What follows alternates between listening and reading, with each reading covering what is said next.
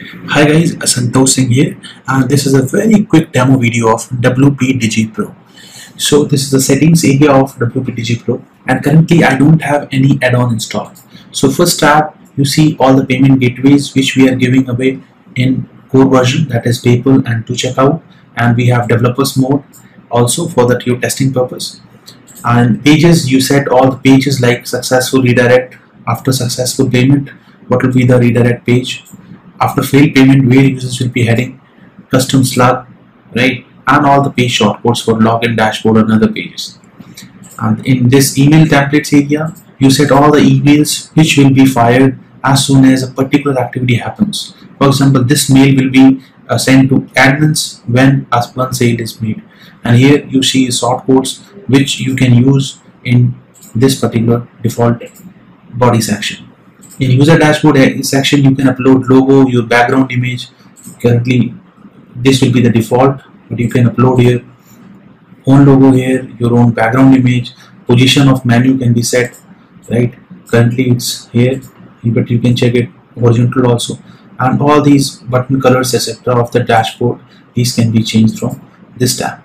Add-ons, all the licenses of paid add-ons will be mentioned here.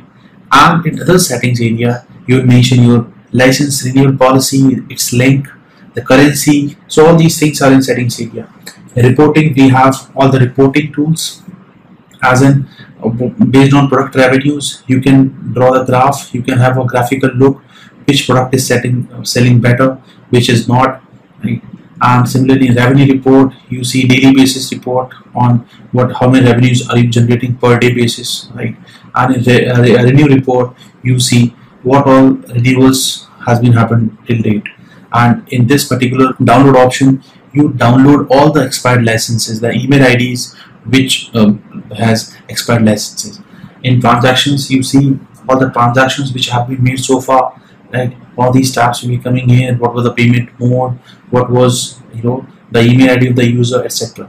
And customers, you manage all your customers, their details, their licensing, etc. If someone has bought, for example, 2 products, when you click on this name, it will show you what all products they have bought, what are the licenses associated with those products. Similarly, other things. In click tracking, you can create your custom click tracking. For example, if you are running FB ad, right, you can create a custom URL by creating custom by clicking here. You can select a product, or you can create a custom URL. For example, you are directing the whole traffic to your sales page, you can put that URL here, campaign name, source name, and done. One campaign will be created. You can copy this link, and then you can send traffic to that link, and all the links will be tracked.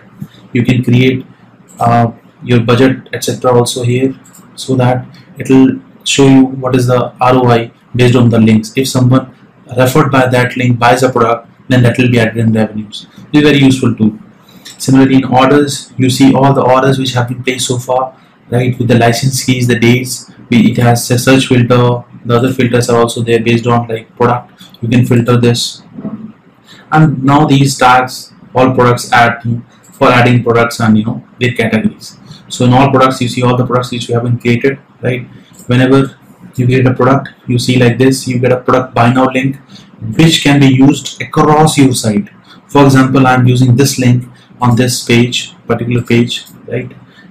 For example, not this one, sample page is the link, right? When you click here, a pop-up will appear. It will ask for the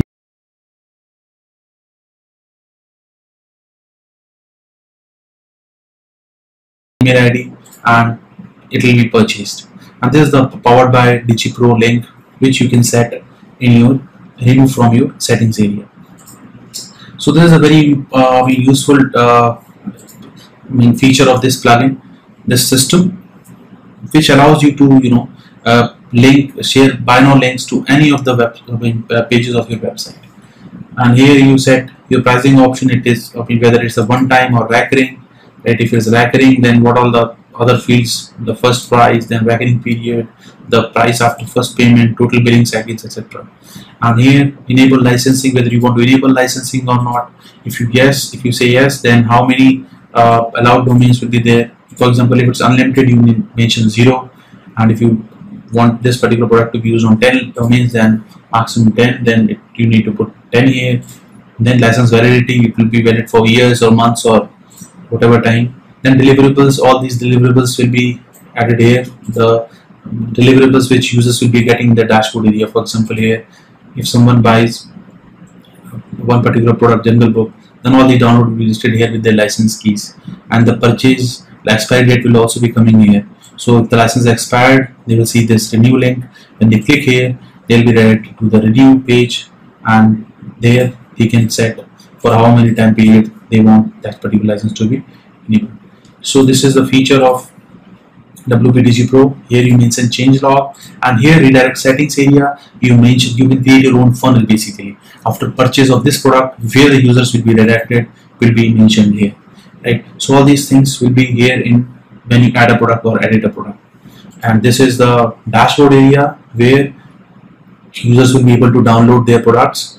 They'll be able to manage their account, their passwords, etc. They'll be doing it from here. They can change the password, they can change their own details. Transaction history will be coming here, and for example, which particular product they have bought and what was the payment mode, invoice number, etc. And there's a logout button, of course. And one more important facility which we have given in this is, for example, if someone buys this particular link, right, and if you want to give them a direct buy now link, then what you need to do is, instead of placing this link here, you can give them a link like this one and just mention hash buy now. So directly they'll be able to buy that product. They'll be able to see that pop-up which comes when they click on this particular link, right? For example, this one. This will be appearing here. So directly they can buy from here. So this is the most beautiful feature of this plugin.